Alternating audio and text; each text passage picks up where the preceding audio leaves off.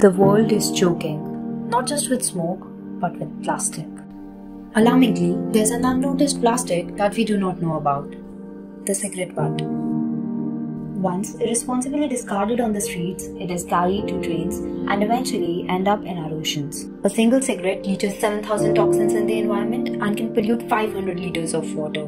Hence, to bring a first-of-its-kind solution to cigarette waste management, we started Project Leher. We collect cigarette waste from hotspots by setting up interactive butt bins.